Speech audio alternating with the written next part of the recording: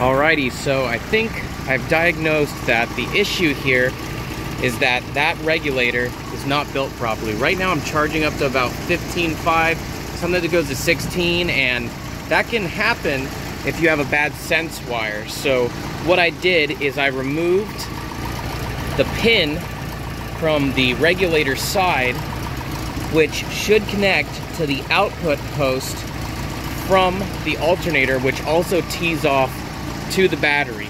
So if that wire lifts, the alternator will go just full bore. So if I remove this wire here, which is my jumper to emulate what it's supposed to do, there you see it just flies up in voltage and it starts running crazy hard. Plug it back in and we're back there. So that means the circuit, because I tested everything else, is correct, no harness problems, just a faulty regulator charging a little bit too high.